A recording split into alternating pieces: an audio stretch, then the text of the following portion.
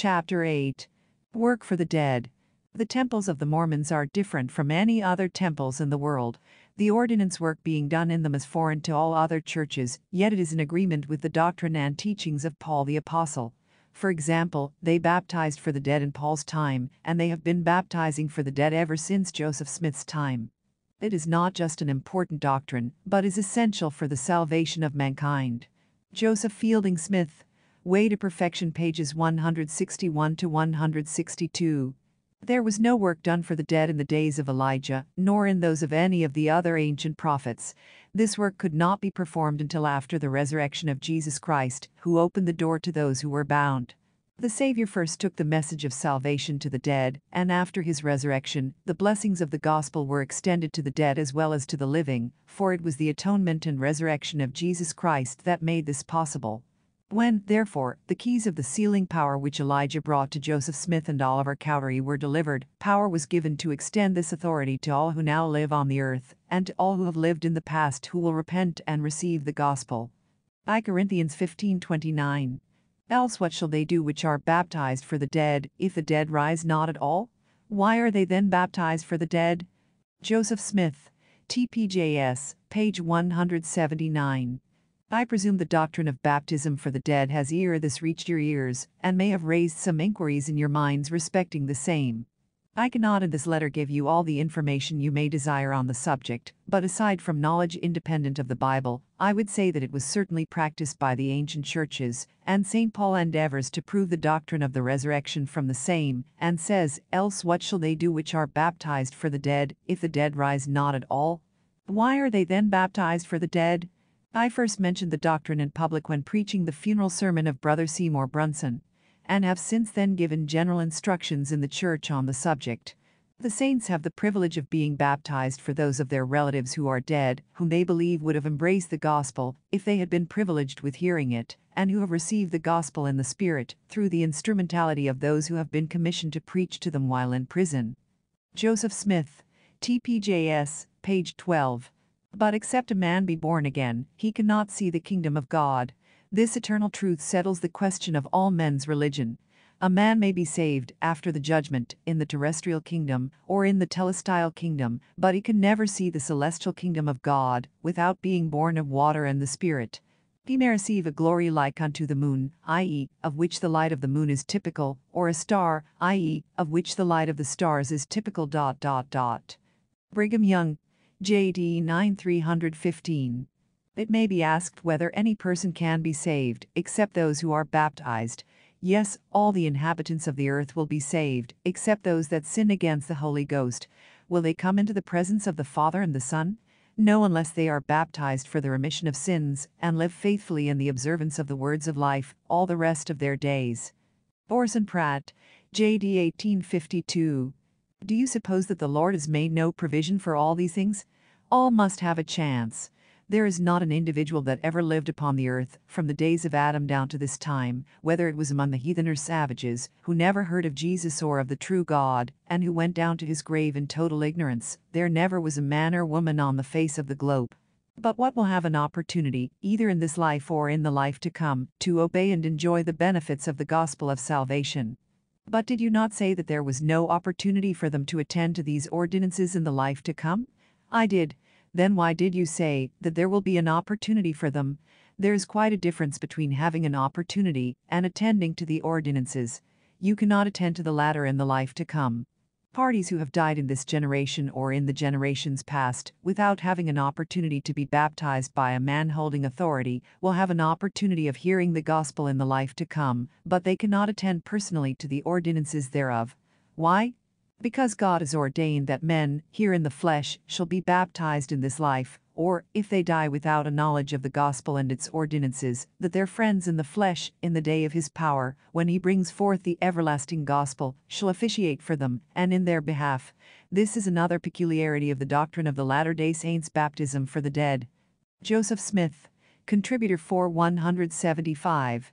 My text is on the resurrection of the dead, which you will find in the 14th chapter of John. In my Father's house are many mansions. It should be, in my Father's kingdom are many kingdoms, in order that ye may be heirs of God and joint heirs with me. There are many mansions for those who obey a celestial law, and there are other mansions for those who come short of the law, every man in his own order.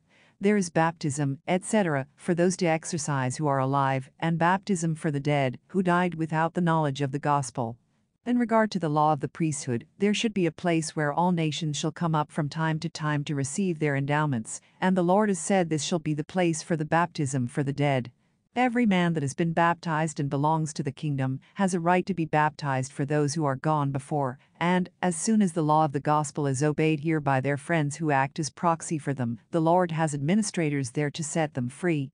A man may act as proxy for his own relatives. The ordinances of the gospel which were laid out before the foundation of the world have thus been fulfilled by them, and we may be baptized for those whom we have much friendship for, but it must first be revealed to the man of God, lest we should run too far. Charles W. Penrose, J.D. 2496-97. But these ordinances belong to the sphere in which we live, they belong to the earth, they belong to the flesh. Water is an earthly element composed of two gases. It belongs to this earth. What there is in the spirit world, we know little about. But here is the water in which repentant believers must be baptized. Can they be baptized in the spirit world?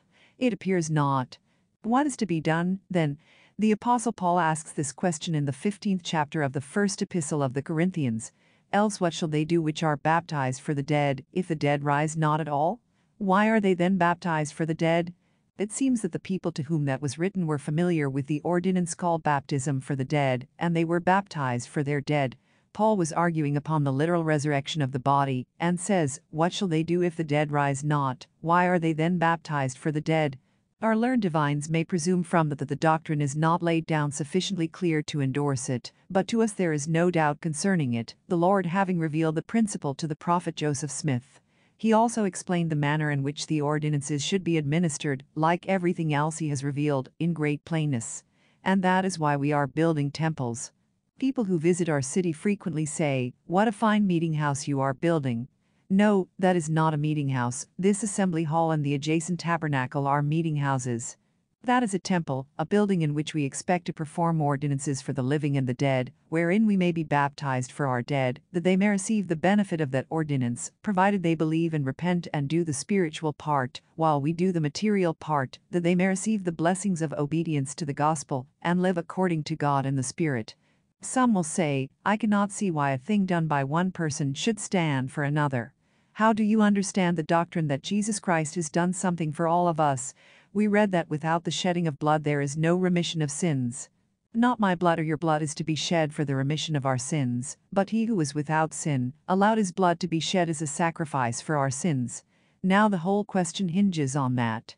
If you reject the doctrine of proxy in baptism, you must reject the doctrine of proxy in the atonement. Wilford Woodruff, J.D. 19-228-229. I look upon this portion of our ministry as a mission of as much importance as preaching to the living. The dead will hear the voice of the servants of God in the spirit world, and they cannot come forth in the morning of the resurrection unless certain ordinances are performed for and in their behalf in temples built to the name of God. It takes just as much to save a dead man as a living man. For the last 1800 years, the people that have lived and passed away never heard the voice of an inspired man, never heard a gospel sermon, until they entered the spirit world.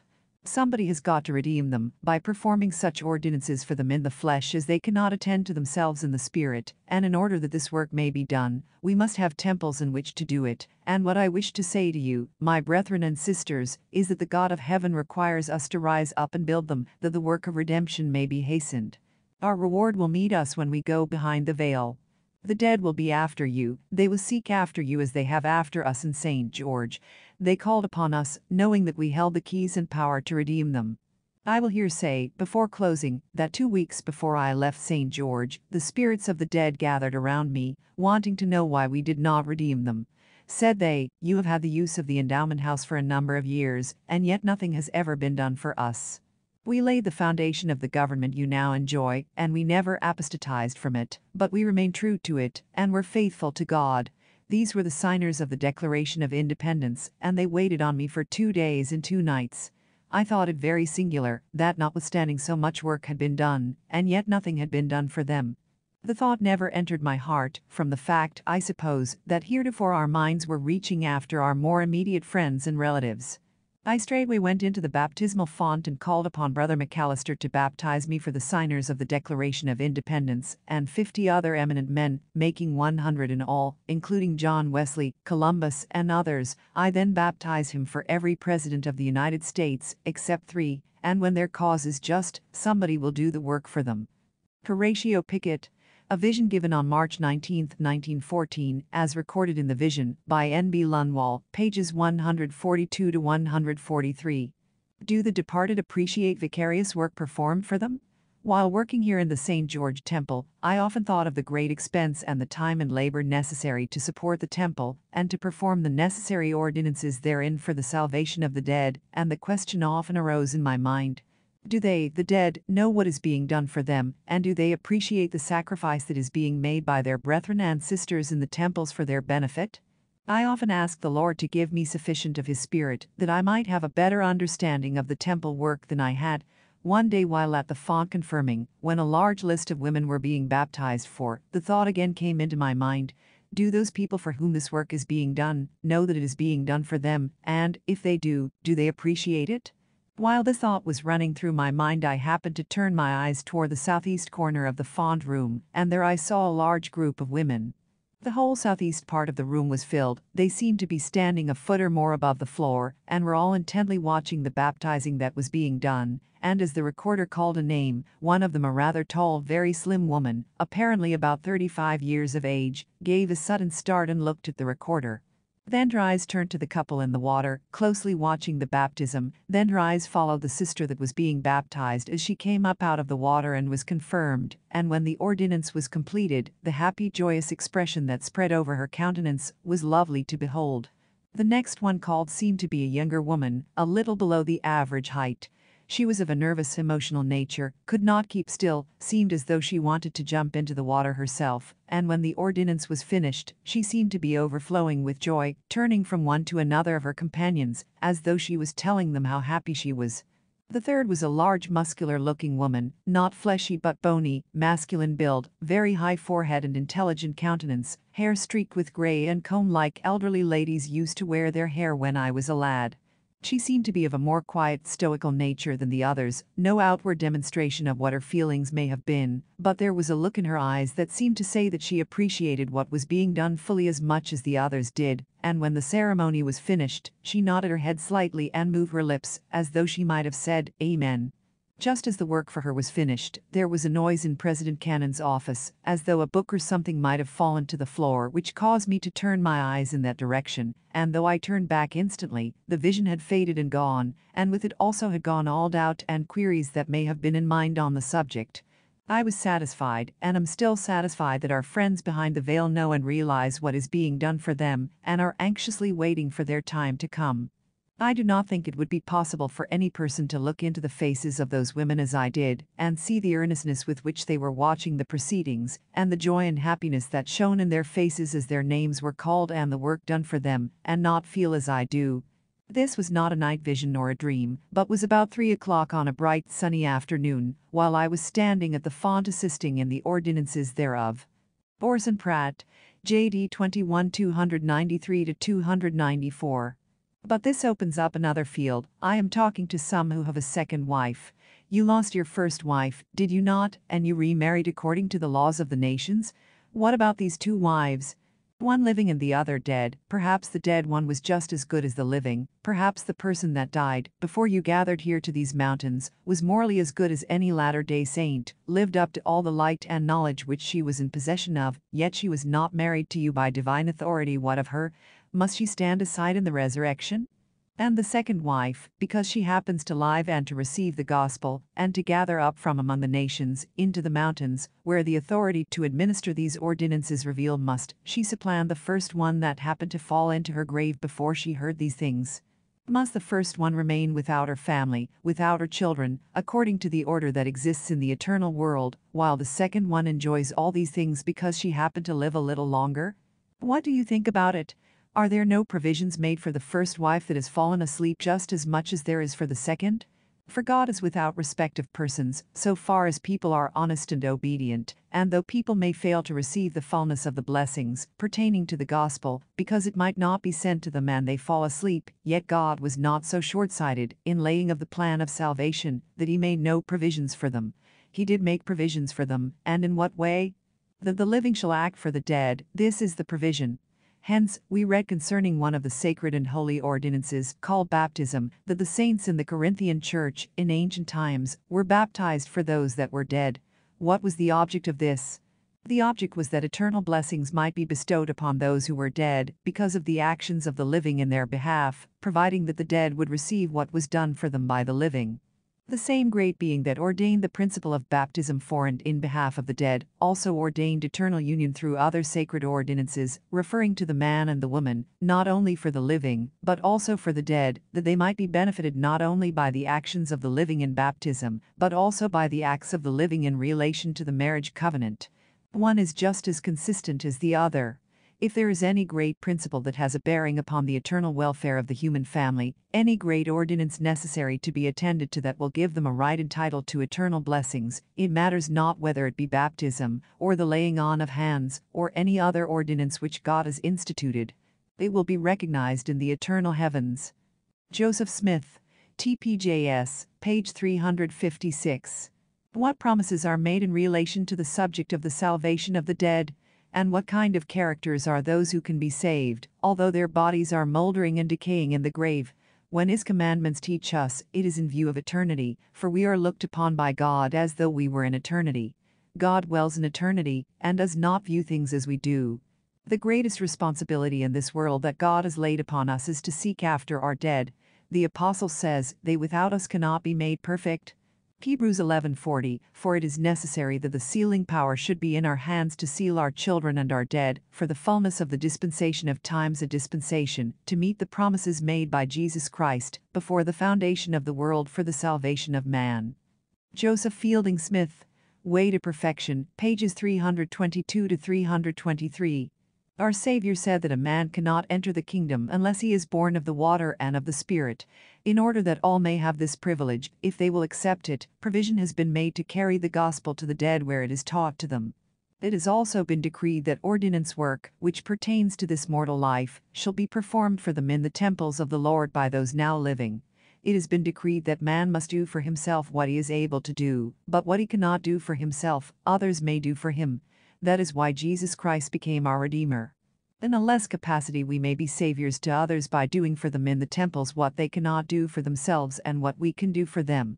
It is very clear that there is neither time nor information at hand to enable the saints who are comparatively few in number to finish the ordinance work for the dead before the coming of Jesus Christ. It is expected, however, that we do all that we possibly can for them, as the information is placed in our hands. However, we can easily understand that the greater part of this work of salvation for the dead must be performed after the millennium is ushered in. Brigham Young, Discourses, page 616, 619, 628, as quoted in Way to Perfection, pages 323, 325 to 326, 324. The Christian world have taught, preached, contemplated, meditated, sung about and prayed for the millennium. What are you going to do during that period, Christians? Do you know what the millennium is for, and what work will have to be done during that period? Suppose the Christian world were now one in heart, faith, sentiment and works, so that the Lord could commence the millennium in power and glory. Do you know what would be done? Would you sit and sing yourselves away to everlasting bliss? No, I reckon not. I think there is a work to be done then which the whole world seems determined we shall not do. What is it? To build temples and work for the salvation of our forefathers. Page 616.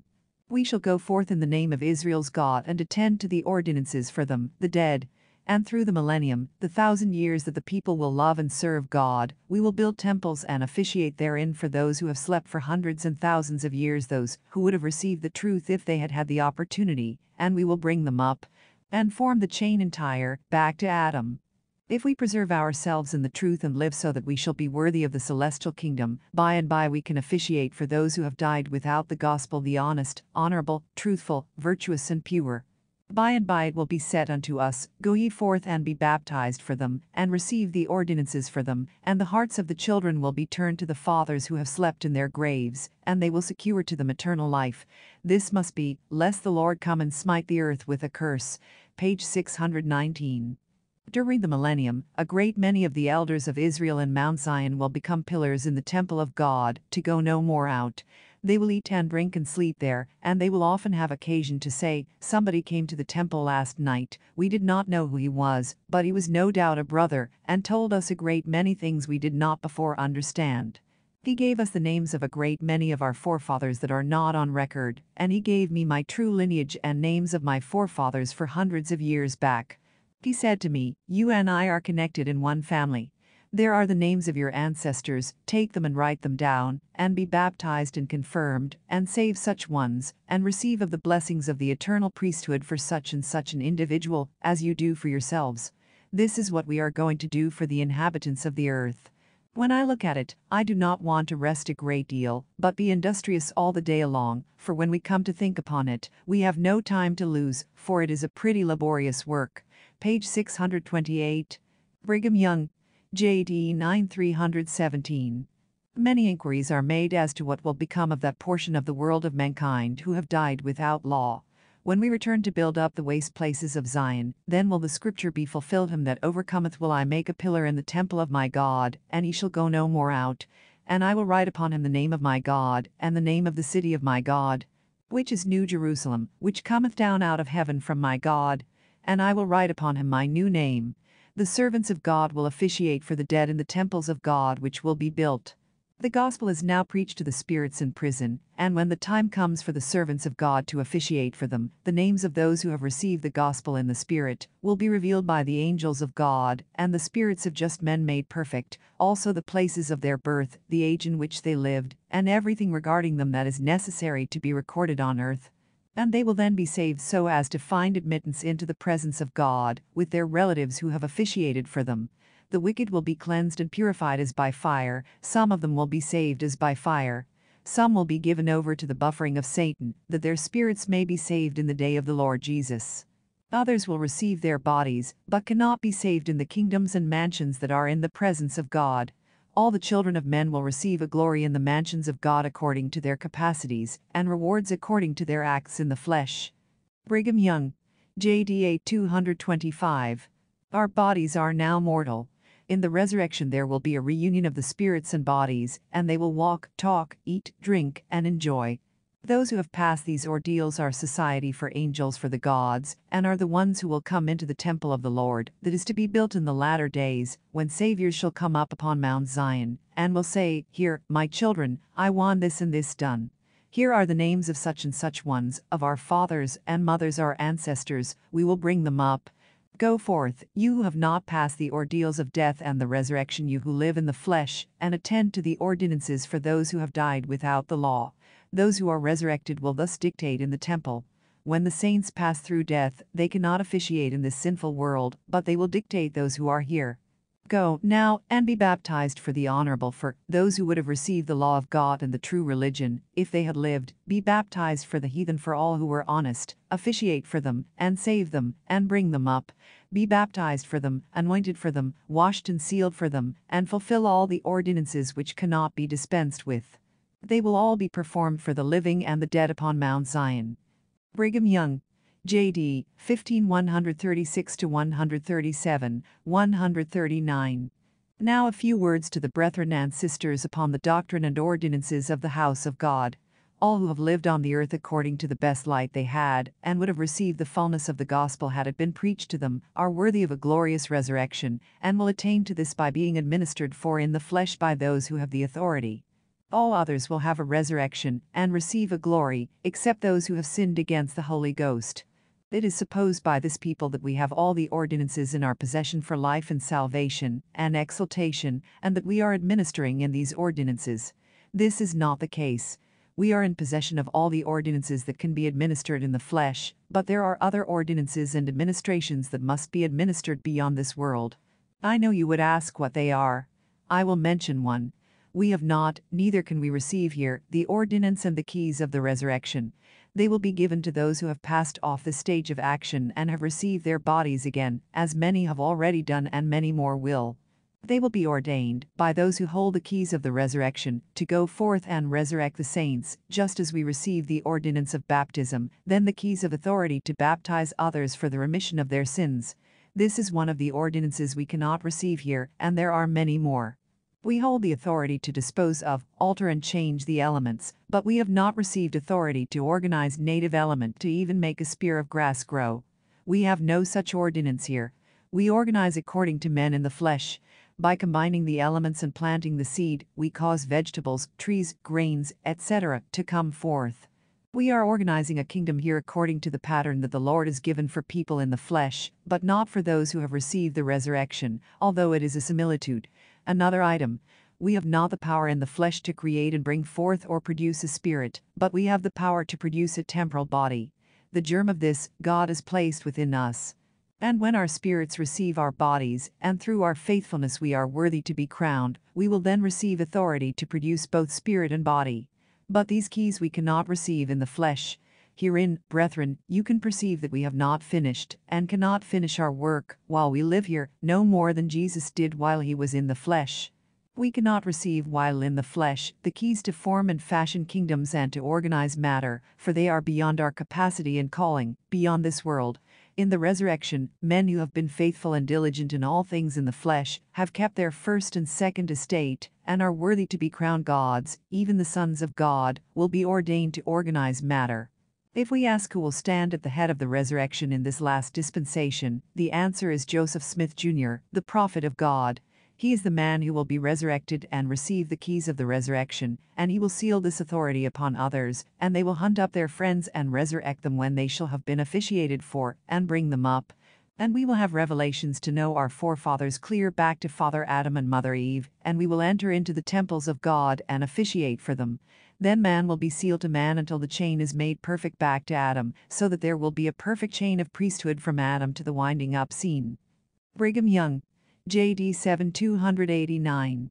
Joseph Smith holds the keys of this last dispensation, and is now engaged behind the veil in the great work of the last days. I can tell our beloved brother Christians who have slain the prophets and butchered and otherwise caused the death of thousands of Latter-day Saints, the priests who have thanked God in their prayers and thanksgiving from the pulpit that we have been plundered, driven, and slain, and the deacons under the pulpit, and their brethren and sisters in their closets, who have thanked God, thinking that the Latter-day Saints were wasted away, something that no doubt will mortify them, something that, to say the least, is a matter of deep regret to them, namely, that no man or woman in this dispensation will ever enter into the celestial kingdom of God without the consent of Joseph Smith. From the day that the priesthood was taken from the earth to the winding up scene of all things, every man and woman must have the certificate of Joseph Smith, Jr., as a passport to their entrance into the mansion where God and Christ are, I with you and you with me. I cannot go there without his consent. He holds the keys of that kingdom for the last dispensation, the keys to rule in the spirit world, and he rules there triumphantly, for he gained full power and a glorious victory over the power of Satan while he was yet in the flesh, and was a martyr to his religion and to the name of Christ, which gives him a most perfect victory in the spirit world. He reigns there as supreme a being in his sphere, capacity, and calling, as God does in heaven. Many will exclaim, "Oh, that is very disagreeable. It is preposterous. We cannot bear the thought." But it is true. I will now tell you something that ought to comfort every man and woman on the face of the earth. Joseph Smith, Jr. will again be on this earth, dictating plans and calling for his brethren to be baptized for the very characters who wish this was not so, in order to bring them into a kingdom to enjoy, perhaps, the presence of angels or the spirits of good men. If they cannot endure the presence of the Father and the Son, and he will never cease his operations, under the directions of the Son of God, until the last ones of the children of men are saved that can be, from Adam till now. Should not this thought comfort all people? They will, by and by, be 1,000 times more thankful for such a man as Joseph Smith, Jr., than it is possible for them to be for any earthly good whatever. It is his mission to see that all the children of men in this last dispensation are saved, that can be, through the redemption.